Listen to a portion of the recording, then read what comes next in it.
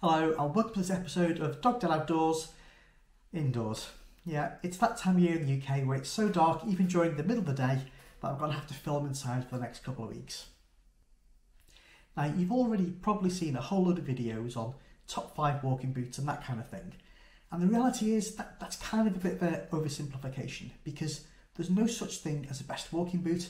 There's only a best boot for a given individual in a particular set of circumstances. So what I want to do in this video is take you through the key features that I look for when I'm purchasing a new pair of boots, and then that will help you evaluate for yourself whether a pair of boots is going to be the best for you in the conditions that you want to walk in. Now the first thing I consider is what is the boot made out of, and there are lots of different options out there.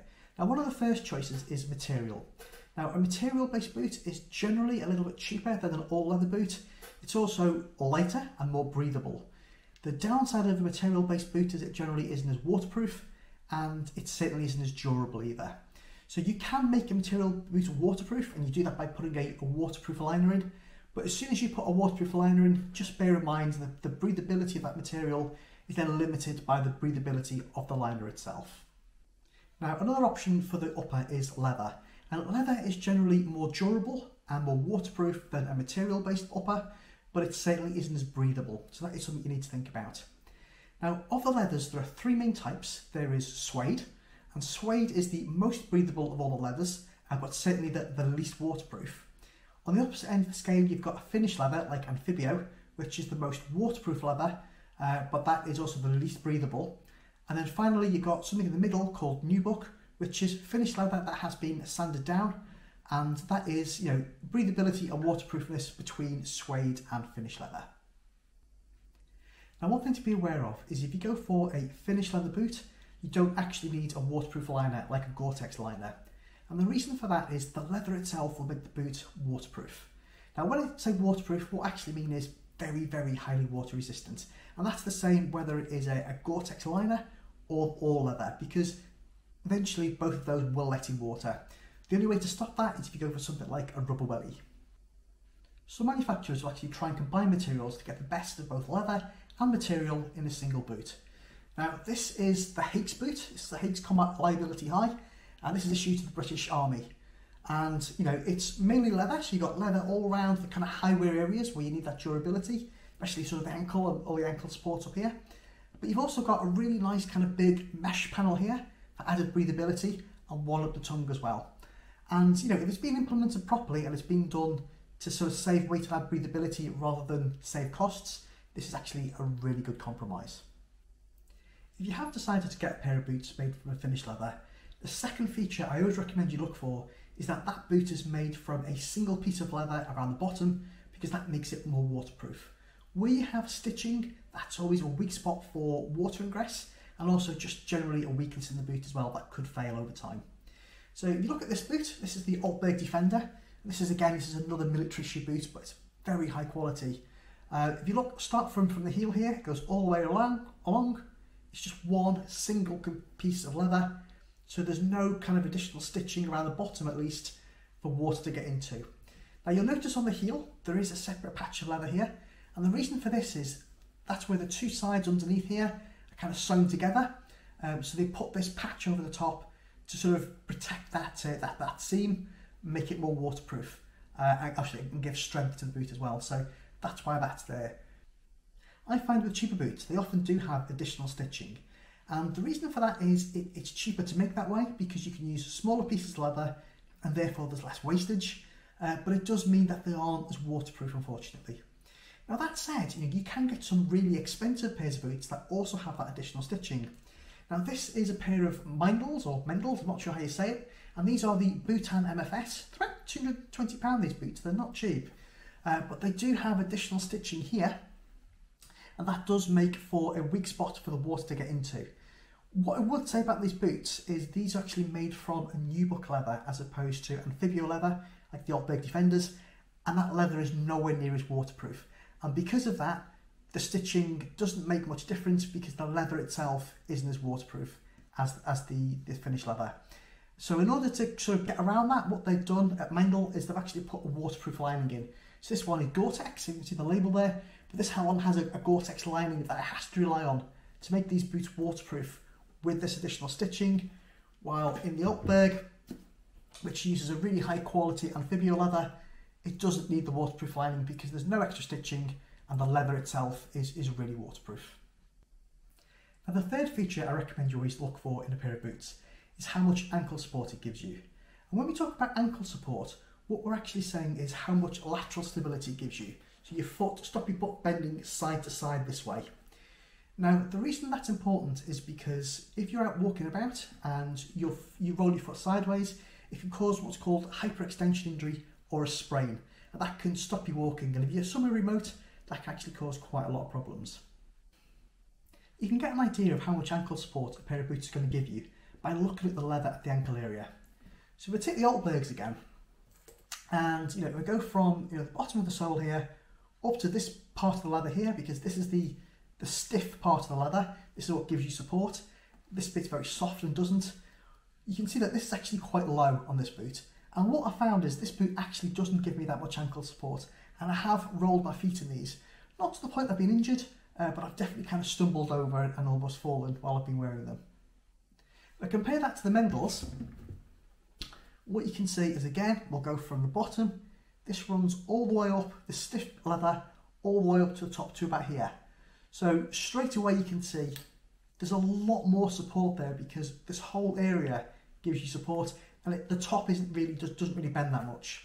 So I do get a lot more ankle support in these boots. Now just because a pair of boots offers you better ankle protection, it doesn't necessarily mean that they're a better boot. It's about finding the right balance of flexibility and rigidity to meet your needs. Now the Meindl boot, they offer more protection, but they have been designed specifically for walking in a straight line. While the Defenders, on the other hand, who offer less protection, they've been designed for soldiers in combat, where you need to run, you need to jump, you need to change direction quickly. And for my purposes, when I walking the dogs, I found the Altberg Defenders are actually a lot more comfortable to wear and probably suit my needs a lot better than the Meindls do. Another consideration is if you're going to carry a heavy load or you're a heavier person, it's generally recommended that you have more ankle support because it protects that area, which is traditionally a weak spot when you've got a heavy load bearing on top of it. Now there is an argument that you should walk without any sort of ankle protection at all, because if you're doing it regularly, you actually strengthen your ankles, and that will sort of lead to less injuries just through being stronger. And that's a really valid argument, and I think it's especially valid if you're a young sort of 20 to 30 year old who's doing walking regularly and can keep on top of that strength and fitness. If you're a bit older or you're not walking quite so regularly, bear in mind it's going to be like every other muscle. If you don't stay on top and exercise it regularly, you will lose that strength, so you might benefit from additional support. Now the fourth feature I recommend you think about when you're buying a pair of boots is the sizing system. And this is something a lot of people overlook, but actually the fit of the boots is the most important thing in determining how comfortable it is. And this is why you don't get a best pair of boots, you only get a best pair of boots per person, because it's how a particular shape of boot will fit an individual. Now, some manufacturers will only do whole sizes, and that's fine as long as your foot fits that size. If you're in between, I would definitely recommend choosing a manufacturer that does half sizes. And most quality boot makers will make their boots in half sizes, and quite often they'll do them in different width fittings as well. Just to highlight how important the sizing system is, I want to show you two different pairs of very similar boots. Now this is the Altberg Warrior. Now this is the privately bought version of the Defender. This actually came out before the Defender did, and these were never issued by the army. Now these are made to Altberg's own sizing system, and that is, includes half sizes, and it comes in 5 different width fittings, from extra small to extra wide. And this particular pair of boots is 8.5 wide, and these fit me like slippers. I love these boots so much. Now I'm going to compare them to the Defenders, actually show you the Defenders at the same time. So you can see it is essentially the same boot. The Defender is a little bit lower and has a different lacing system, but the key difference in the Defender is this is made to the MOD's own sizing system rather than Altberg's, and that doesn't include half sizes. So this only comes in whole sizes, and if your feet are in between, you get provided a spacer which you put inside the boot. It takes up some of the volume inside the boot, but obviously it doesn't change the overall length. Now what I found is the 8.5 wide in the Altberg Warriors, perfect for me. The closest I could get in the Defenders is an 8 large. The 9, which is a little bit too long. And these are okay, you know, they fit me, they work, but in terms of pure comfort, they are not as comfortable as the Warriors are. And what you can probably tell just through looking at them is the Warriors get a lot more use because they are quite essentially a much more comfortable fit, even though this is the same boot.